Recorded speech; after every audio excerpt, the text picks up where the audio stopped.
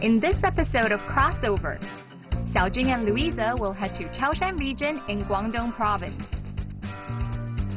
They will talk to local entrepreneurs and learn about the impact of the economic reform on regional businesses and local lives.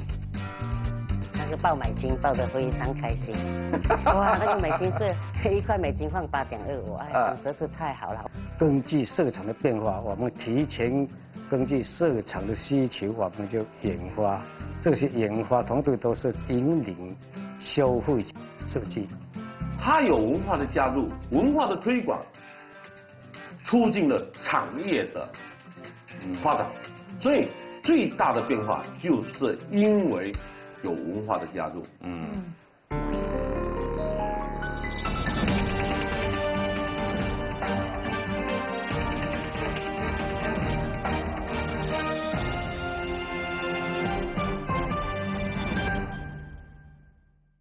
Hello and welcome to this special edition of Crossover. I'm Xiaojun. Hello from Beijing, I'm Louisa Li. This is a special edition. We'd like to take this opportunity to show you the important role the policy has been playing in the past 40 years in China.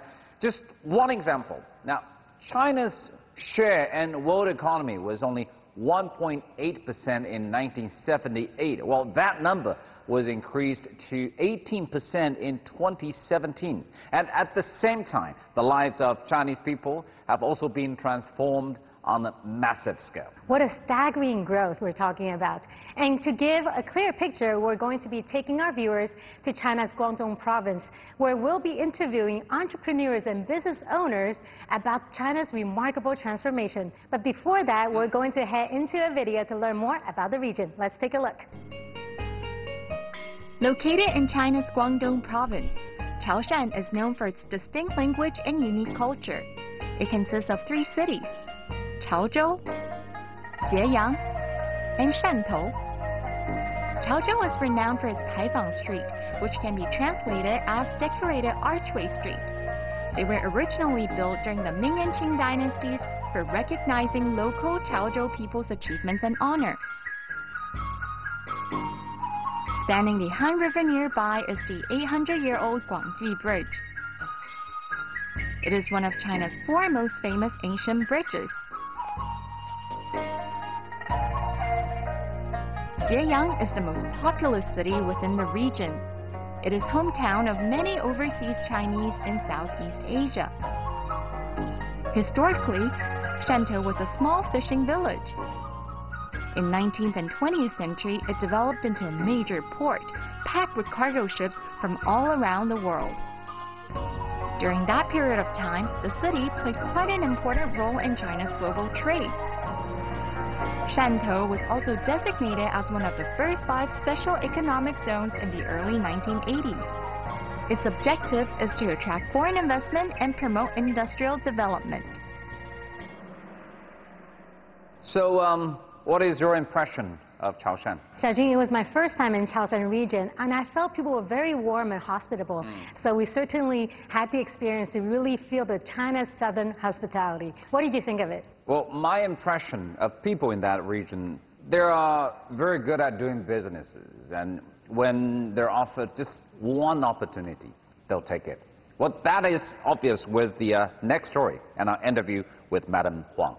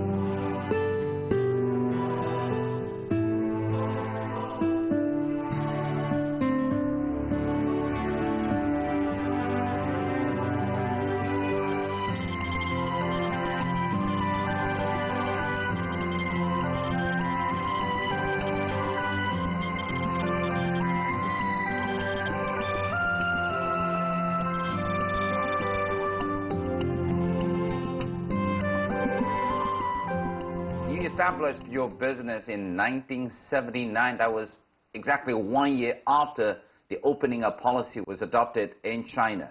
That was very quick.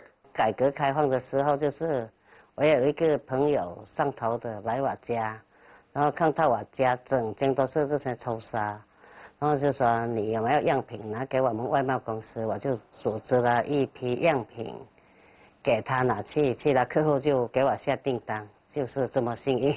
And that's it.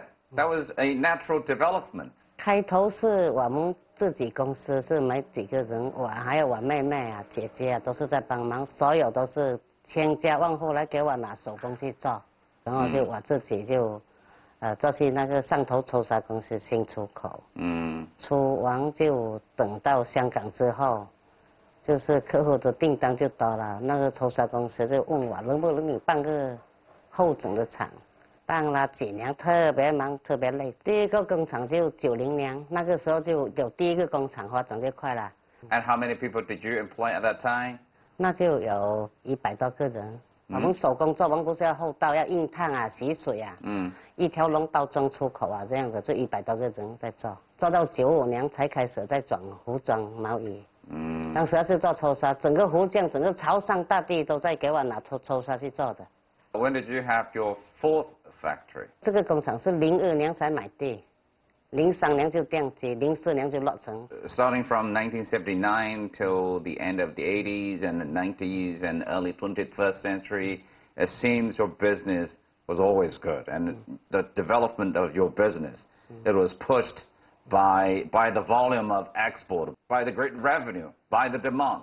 So from the very first day, your product was produced for export. 当时开头是委托外贸公司出口，比如我做那个有30万美金啊，都是委托他出，因为当时是有国家有政策的，一定要委托外贸公司。那外贸公司的他就没有生产，就靠接单，我们就给他配合，给他合作。So where did you? The China Import and Export Fair, also known as the Canton Fair, is China's largest trade exhibition. The fair began in 1953, and it is now held twice a year in autumn and spring in Guangzhou, which is a port city near Hong Kong. Vendors and buyers come from all around the world to do business on different types of products, including consumer goods, textile, decorations, electronics, and etc.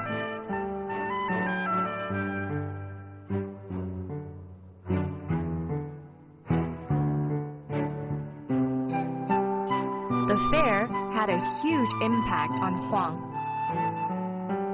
Here, she met prospective clients, secured deals, and expanded her export business. 这都是开1个月的。然后我们这些没有摊位的，好像小摊贩一样，就是拿样品到酒店去。当时就中国大酒店啊，什么酒店都有住外国客户的，就是请一个翻译，请他们去看。还有主要还是外贸公司在给我们介绍。You started to work with Zara as early as in 1996.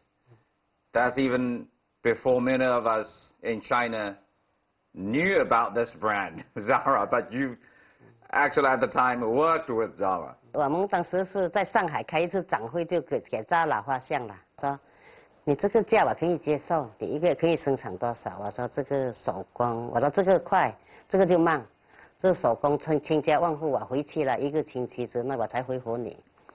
他说那你一个月可不可以生产10万件？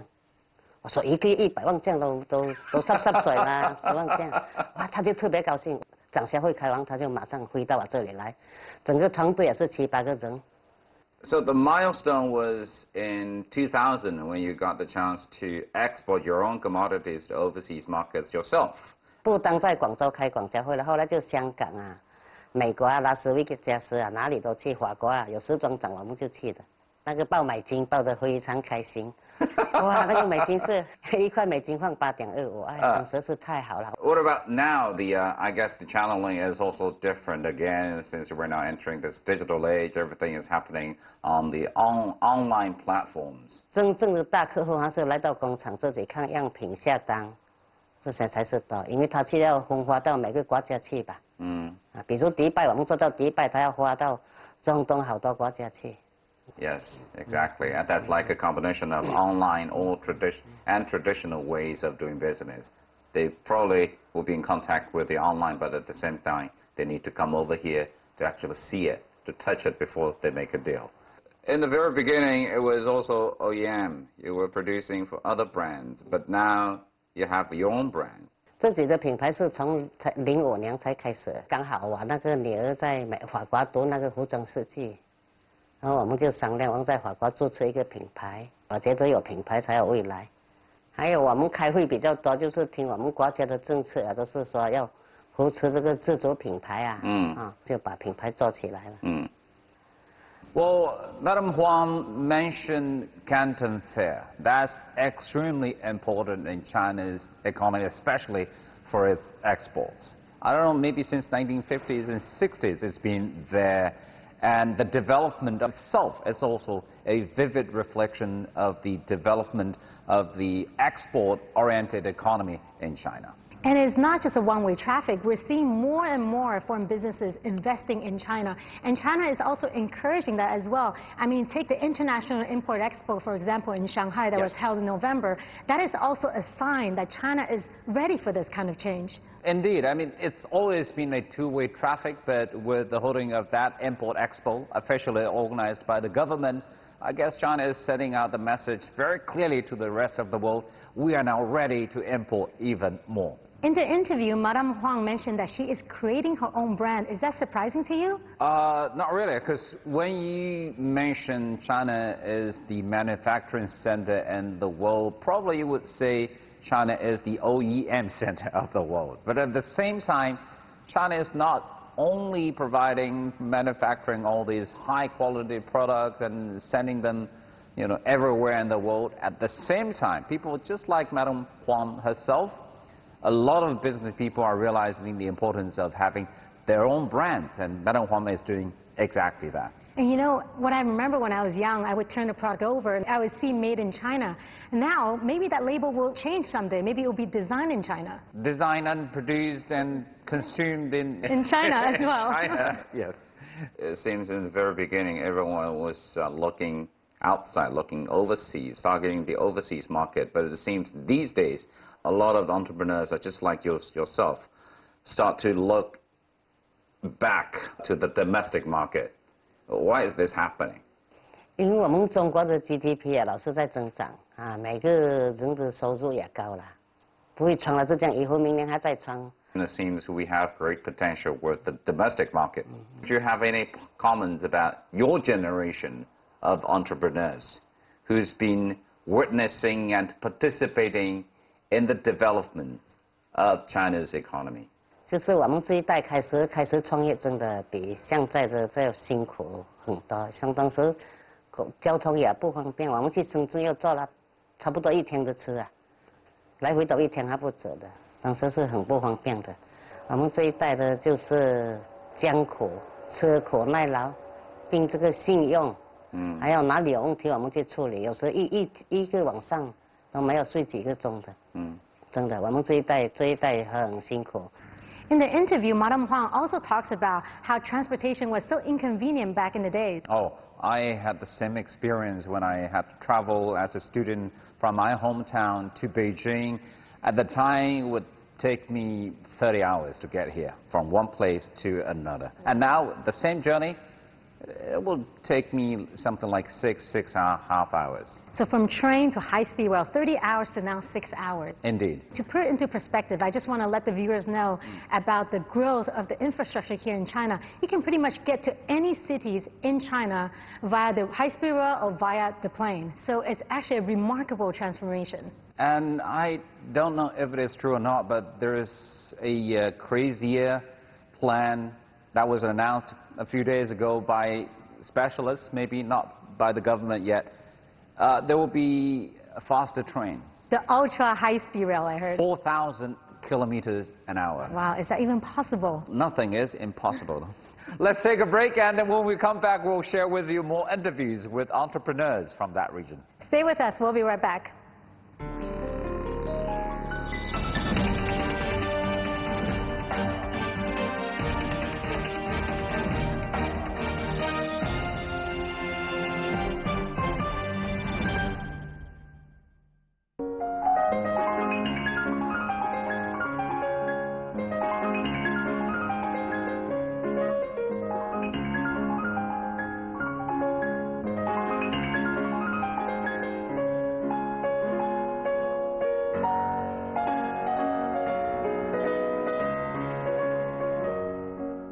From a small factory of 30 people to now list a company of about 1,000 employees, let's meet the legendary entrepreneur.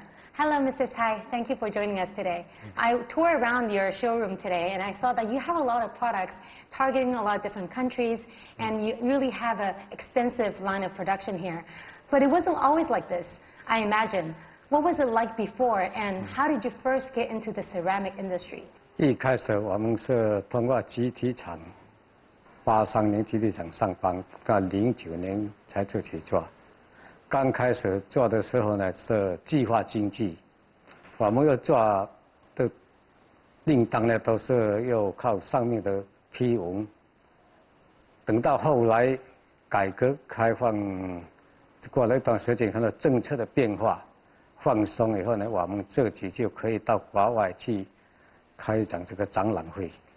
现在呢，我们可以自己做生意，我们现在就可以自己根据客户的需求，我们了解到他们那边这个风俗习惯是什么，他喜欢的是什么，我们自己研发、生产、销售到他那边。So you mentioned that you do your own design now. This one on the table is one of your first productions. 对。So this is very Chinese 我们最早就是刷 theme. 这种。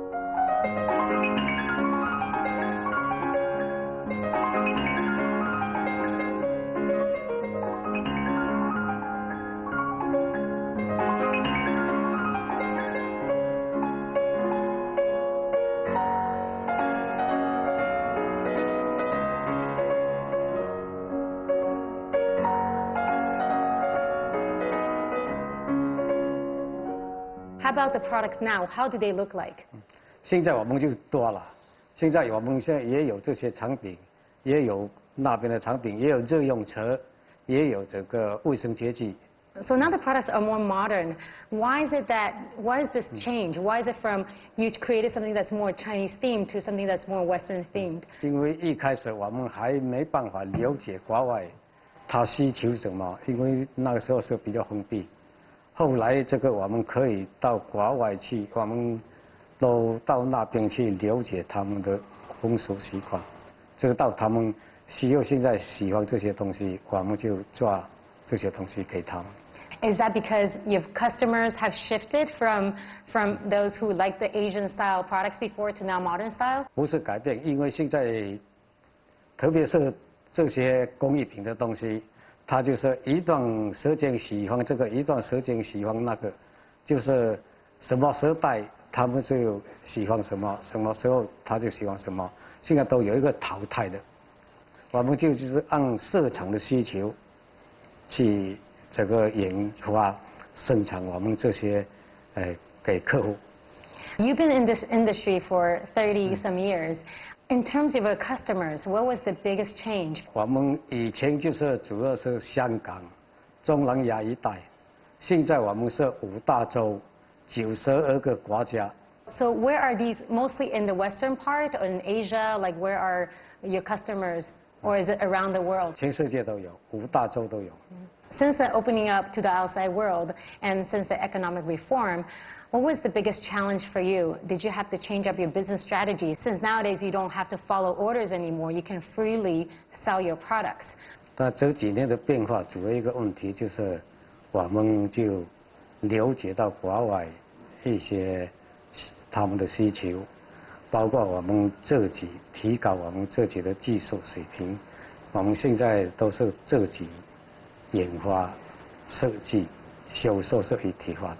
Does that mean that you also upgraded your equipment and your facilities to meet the demand? 有，一开始都是人工，这个后来我们现在在建新的厂，就是机械化跟智能化融纳在一起。So most of the products are handmade or machine made, or is it a mix of both? 要看产品，一些产品就是手工跟机械结合，有些就全部是机械，有些现在呢就是加上这个智能化、自动化的。With the opening up, what does it mean to the whole industry of the ceramic production? 以前我们是烧油，是用香草、木材，后来才是烧煤，现在我们是烧天然气。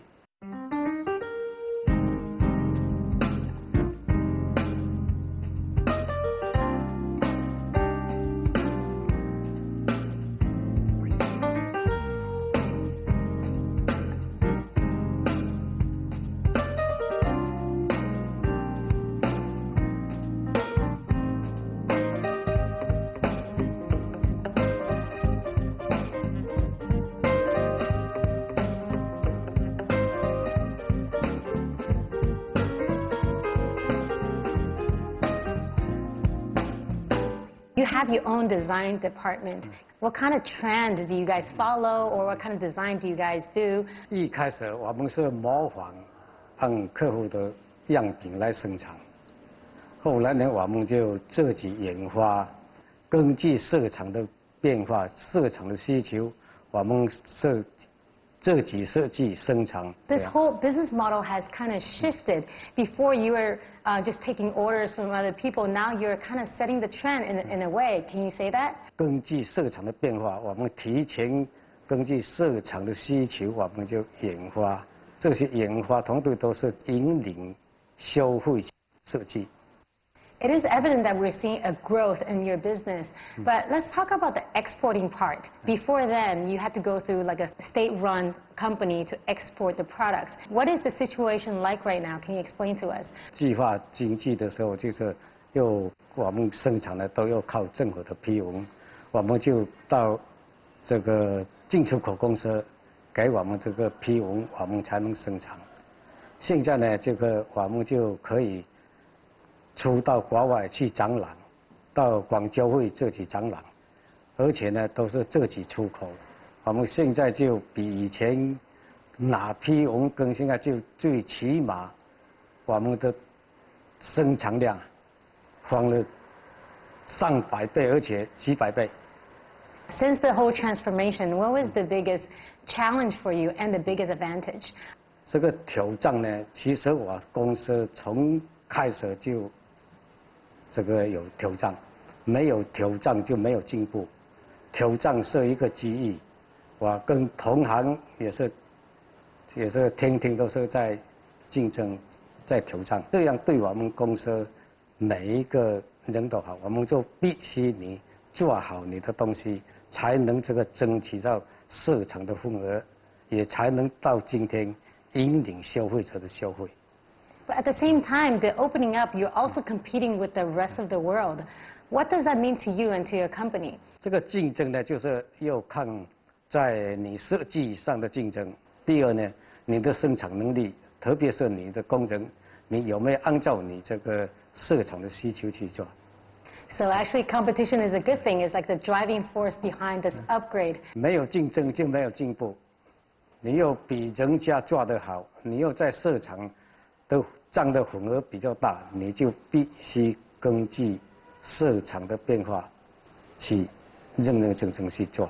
You have customers across the world, in 92 countries. How about here in China? Are you thinking of expanding your market share here in China? 对，准备扩展，就是我们就先从这个酒店用车啊，特别是高档酒店用车先入手。第二呢，就是又销售到这个全国这些市民啊，家庭用品，这两方面一起做。What is your future plan and what is your outlook on the ceramic industry as a whole? 陶瓷是我们中国发明的，我们就是必须承担祖辈给我们留下来这些好东西，我们就发扬壮大。下一步我们是要靠科学来，科学上包括这些机器化、智能化这些，把我们这些陶瓷啊做得更好。When I was at Mr. Tai's showroom, I saw prospective clients from Middle East visiting his showroom. I was quite impressed by that. Their business must be good, right? Yeah, indeed. But at the same time, I can't even count how many different types of porcelain they're producing, they're offering to their clients, worldwide these days. And you did mention one point, being designed by China. And that's exactly what is happening now with Mr. Tai's company. And before it's like, again, OEM, you produce what they're offered, right? This is the design, you do it. And now they're starting their own designs. And I've also realized that, sometimes their design will become the trend leader in certain markets too. I know, that I was quite surprised by that as well. I'm also noticing that Mr. Tai's company is going green. Yeah, he was telling me that they are more eco-conscious now and that they're shifting from using coal to now natural gas. So they're also trying to do something good for the environment. And they're not the only one that's jumping on this eco-friendly bandwagon. Other companies in China are also pushing for this green route. Well, I guess that's been pushed by a kind of a national movement because, you know, when the economy is at a certain level, people would certainly love to live a healthier life. Indeed, and it's also important for us to have nice and clean air. Now let's take a break. We'll be back with more discussions. Stay with us.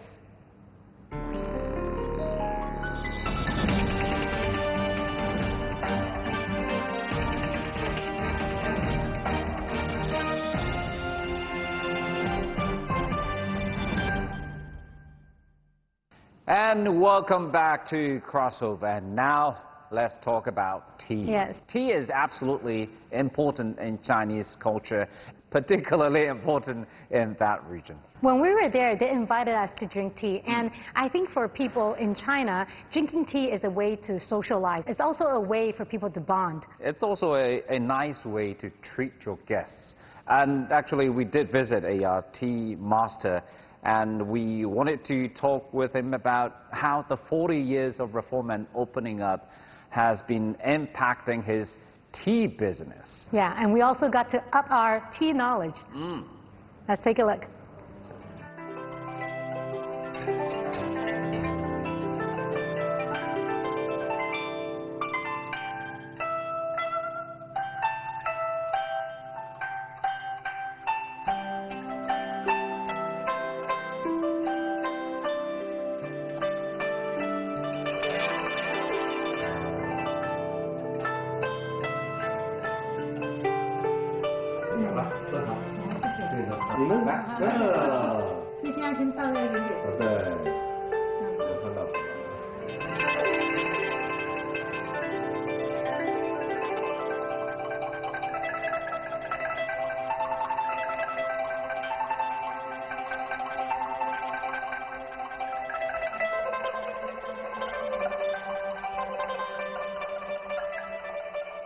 So the first question is, how did you get into the tea business, becoming now a tea master?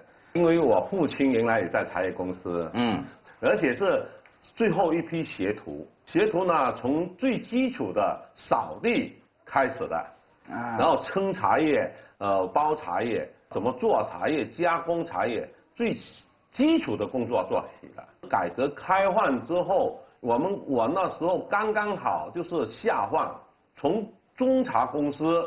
中央企业变成慢慢下放到地方企业。Wait, tell me more about the change. What's the transformation process like? 作为二类商品，茶叶原来是国家专控的。It means only the country, the central government can run a tea business. 对，没错啊，所以叫计划经济阶段嘛啊。那么改革开放的时候呢，因为茶叶这个经济还相对比较厚一点。 所以我们呢，等到88年的时候，才这个降为第三类商品。所以第三类商品呢，就市场可以自由化的，在国内就可以自由交易了。Xiaojun, Mr. Ye said that goods were divided into different categories. Can you tell us more about that? I'm no expert in this either myself, but I did hear that different products at the time were categorized by its significance to the country's national strategy or to the country's economy. Say, steel was in category 1. You can imagine how important steel was for the country. And I don't understand why they put tea into second category, which means the production, the manufacturing, and also the selling of tea was under some sort of control. But luckily, in 1988, it was moved to category 3, which means everyone can actually, you know, grow tea and sell tea. So it opens up actually a new market. And I'm sure that really impacted Mr. Ye's business tremendously. Well, let's just ask him. Yeah. Let's hear what he has to say. 其实那时候是基本上个人没办法去买茶的，我们单位没办法销售。 所有的茶都上调到上面的公司，进行政府进行统一。So you mentioned that your company cannot sell tea, but what did your company do?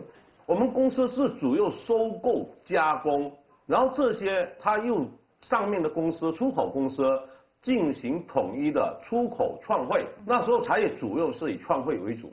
过去是集体经济，集体经济没有个人的，计划经济没有个人经济，所以集体经济它又有像这样里面的有计划的，又上交多少啊？ This is a balance sheet from the 1970s. 里面有计划的量，计划你上交多少，实际交多少，你看几个，所以有计划经济的，你应该生产多少出来，今年有完成任务，不完成任务就你少了很多待遇啦，就是分配的其他生活资源。It's all planned and all your benefits were closely connected to the plan, whether you would be able to finish the plan or achieve or that not. goal, right? Exactly. Since in 1988, new policy was taken, so what did it mean to you personally, to your company, or to the industry? 一旦放开之后，有市场经济了嘛，所以个人就可以出来销售。一旦出来销售之后，市场就能打开，市场一打开，又促进了生产这个栽培啊，生产这个规模化。所以呢，我刚才看了这张表格，7、8年只有11吨茶，11总产量只有11吨，整个茶区。但是到现在多少量呢？1.8万吨。Wow. 你看多少倍？ Wow. 1万倍啊，不止啊，哈。所以因为自由经济促进了生产，促进了市场，而且能够一让自由之后，每个人都会去推广，市场的推广力度加大了，需求量知道的人多了，需求量大了，那这个你看原来的11吨到现在1.8万吨。这种产值，是多可怕的事。And this is only one area. Yeah. And the change is huge. I mean, you said from tea processing to tea packaging to now taking over this big responsibility of exporting tea. What was the biggest challenges for you? 过去我们呢就是按计划策划，但是因为你放开的时候有竞争，有竞争你要生存，你就会发挥个人的聪明的才智。会去怎么把它做好？只有竞争才能够提升质量，提高产量。那么过去呢是散茶一箱一箱的，装箱出口的。那当放开经济之后，作为国内的市场，它不可能一箱，那就小包装啦。然后这包装又是在于精细化，那最起码呢，它就2两啊，这样的2两包装，这原来是中茶公司的。When was this produced? 这个是70年代的。70s. Is it still drinkable? 很能喝，还能喝。40 years ago? 40 years ago. 真的还滋味很舒服的，而且还很舒服的。Wow. So this is for export? 外销的。 And how about this one? 这个也是外销，但是呢，它主要是在附近有外销有内销，就是偏向于内销。这是80年代一个，70年代一个，80年代的。This is 80s. Okay. 这80年代的。And how about these? How about these? 然后这个呢，它是外销，但是里面呢就又在精细化。过去呢，这个是80年代，它里面就有这样的包装。Oh. Again, this is from the 80s, small packages, and it's all because of the policies changing and the market has been changing. So innovation, this is innovation. Also with the packaging as well, yeah. Yeah. But talking about the export, how did you do that actually? Was it possible for you, for your company, to export your own tea to the overseas market? 不行，我们没有出口权，它要配额。国家配额，只有广东省茶叶公司才可以出口，我们自己不能出口，我们是下属的加工的基础单位。So how did you do that exactly? How did you export your products? 我们就是上调嘛，把这茶叶加工好，就上播到上面去。How about right now? Is it completely open up and you can export your product abroad? 国家对食品的出口的情况下，它自己还是控制的比较严格。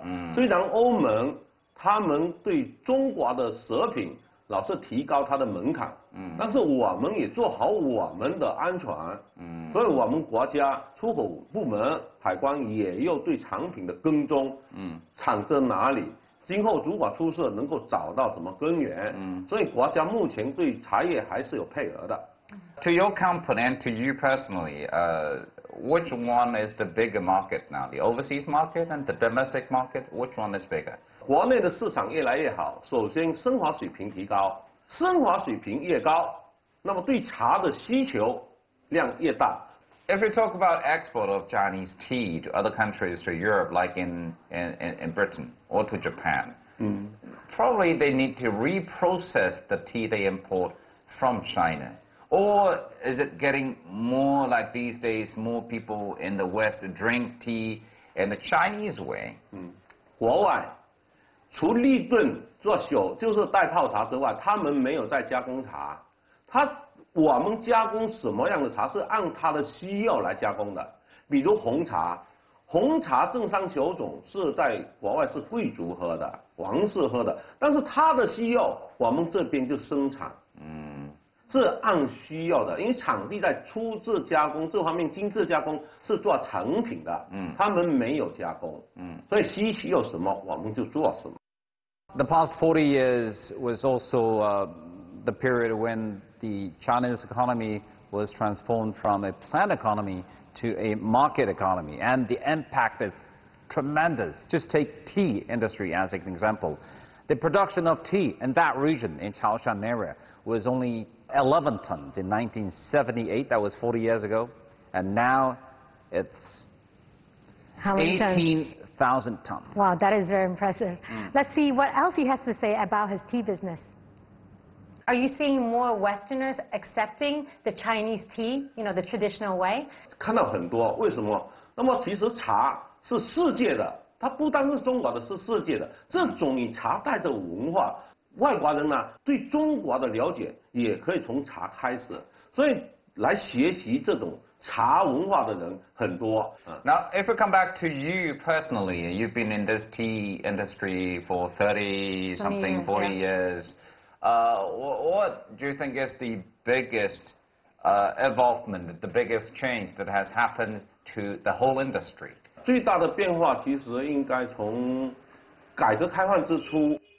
大家都是在一个探索的阶段，政策到行为风格，包括理念，都是在慢慢的复苏。但是真正应该是在2000年之后，整个的变化很快，就是产量起来了，市场的那种放大，还有一种最大的变化就是文化的加入。茶在中国历史上就是跟文人结合的。那么它有文化的加入，文化的推广，促进了产业的发展，所以最大的变化就是因为有文化的加入。So it's not just a product; it also defines the Chinese culture as Cultural well. symbol. Looking into the 40 years in the future, what would be your biggest expectation? 未来40年，我最大的期待呢，就是文化不能断，但是创新不能没有。那么就快速的饼饮，这个是大众化的，还有一种就是高端的这种奢侈品，它可以变成2条路，一种快速消费品，一种是满足你精神上的，因为不管人类到哪个时候都需要一种精神上的追求，这个不能没有，也不会没有，所以我认为后面40年。它是茶叶呢，应该代表中国走向世界的一个最好的文化产品。Following up your question, we talked about this high demand here in China. Are you in the future? Will you be thinking about expanding furthermore abroad, or do you want to focus on the Chinese market? 现在中国已经处在一种就是高速发展之后，已经大家都是到一定高度了。那么我们。又跟“一带一路”一样的，我们走出去。那走出去，刚才又强调了，只有文化先走，然后再产品走。所以未来应该是这样走的。因为茶叶是一个综合信息，它能够把中国很多的民俗文化、行为风格，包括相关的产品，比如茶具吧，还有茶桌吧，还有茶相关的东西带出去。这以茶承载了中国的文化出去，这我认为应该是这样才有更大的前途。Well, the tea market is huge in China, but at the same time, it's also open to different styles. We serve tea in the traditional way, but at the same time, we're seeing tea being served in new ways. I mean, if you go into the downtown part of Beijing, you'll see tea shops in every other block. And these are not just traditional tea that they're serving. They come in a to-go cup, and you can just buy it for to-go. It's like boba milk tea. They have different flavors, flavored tea, fusion tea. And not only all these domestic entrepreneurs, at the same time, we're also seeing international brands trying to have a little share of the same pie.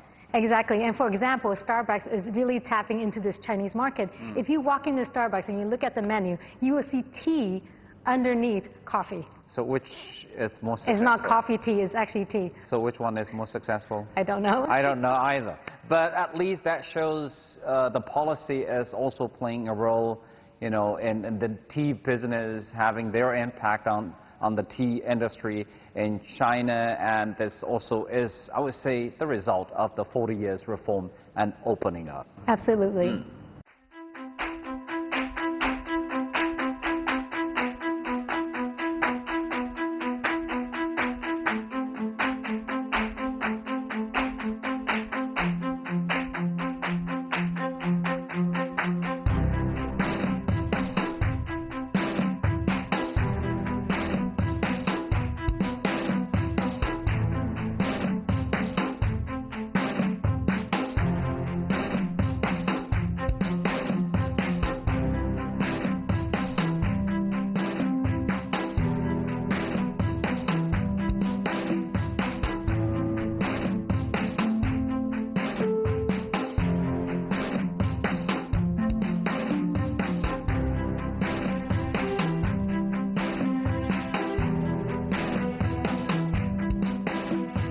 So what have we covered so far? We paid a visit to a clothing manufacturer, a ceramic producer, and also a tea master.